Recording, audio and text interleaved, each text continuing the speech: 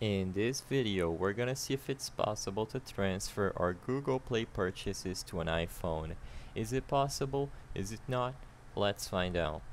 You can attempt this by opening up the app, clicking on your icon at the top right corner of the screen, and accessing the settings. Within the settings, you have a lot of options related to your account, like General, Network Preferences, Authentication, Family, and About. As you can assume by their names, none of these will help us in transferring purchases over to a different device. If we go back, we have the payment and subscription options on the same menu. In here, while we have access to the payment methods, subscriptions, etc., we don't have an option to transfer this data to any other device. Likewise, if we go into the Manage Apps and Device, nothing here will help us because when we open up the details about an app, it's just going to tell us in the description all the updates for the app. This is because, as of today, it is currently impossible to transfer Google Play purchases to an iPhone.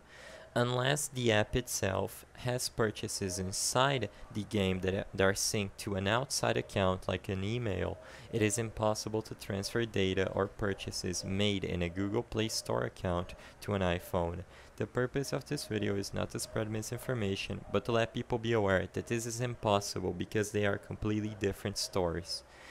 If this video cleared up any questions you had, please be sure to leave a like and subscribe for more quick and easy tips. Thank you for watching.